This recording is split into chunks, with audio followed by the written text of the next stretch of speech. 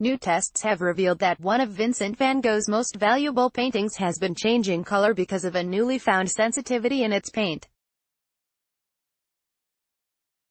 The Van Gogh Museum in Amsterdam, home of the world's largest collection of Van Gogh works, carried out extensive X-ray study of some pieces, only to discover the Dutchman's famous sunflowers was in the process of losing its color, the Belgian news agency reported.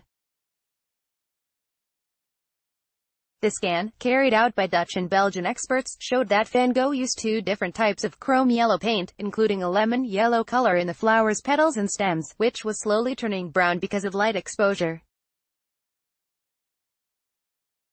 Read more. Facebook is going to court for a classic painting of a woman's crotch in France. We were able to see where Van Gogh used the more light-sensitive chrome yellow, the areas that the restorers should look out for over time for discoloration. Frederik van Meert, an expert at the University of Antwerp in neighboring Belgium, told The Guardian, after taking part in the investigation.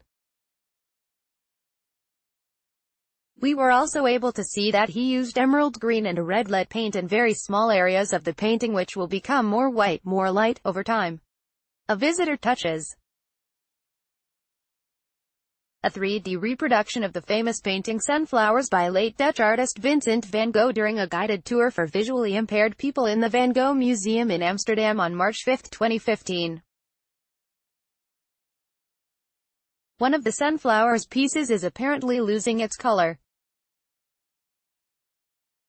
Remco de Waal, AFP photo. The discoloration in the work, which Van Gogh painted as part of a series in 1889, is not visible to the naked eye yet, but it is still unclear when and if the yellows of the canvas will darken soon. See all of the best photos of the week in these slideshows. It is very difficult to say how long it would take for the change to be obvious, and it would depend a lot on the external factors, Van Meert said. The sunflower is one of Van Gogh's most famous subjects. He found his muse in the flowers during the summer of 1886, before deciding to dedicate a series of sunflower paintings as a gift to fellow artist Paul Gauguin, 2 years later. The Dutchman made 4 original sunflower-themed pieces, 3 of which survive today, and 3 variations. According to the BBC, the implications of the Amsterdam Museum's discovery could have a wider significance, as Van Gogh could have used the same pigment in the other sunflowers or even in paintings with other subjects. Discoloration of pigments is a topic of research that is of great interest to us since Van Gogh, as did his contemporaries, used several pigments that discolor over time, Marivella Koop, head of the collection and research at the museum, said.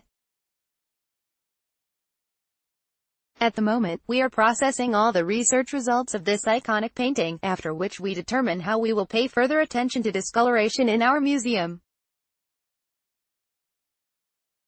We know that the discolored pigment chrome yellow has been used a lot by Van Gogh. We assume that this has also been discolored in other paintings. Related, $70 million Picasso work damaged and pulled from auction right before it exhibit of the surviving original sunflowers. London's National Gallery has one and Munich's Neue Pinakothek exhibits the other, while a third has remained in private collections since 1950.